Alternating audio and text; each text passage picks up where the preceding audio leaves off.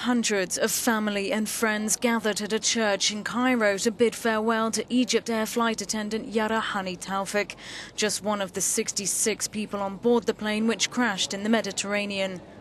United in their grief, relatives and co-workers spoke of their shock at hearing the news. I got the news like everyone. I found her picture on television. I was shocked, but I thought she'd done something good. Maybe she'd got promoted. Then I found out about the accident. I couldn't believe what had happened, and I still can't.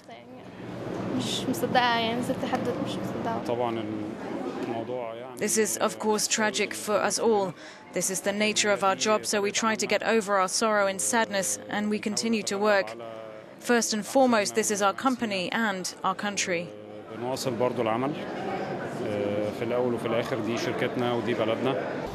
Egyptair has pledged to keep relatives informed of the latest developments, including the grim process of collecting human remains and examining DNA to return the victims to their families.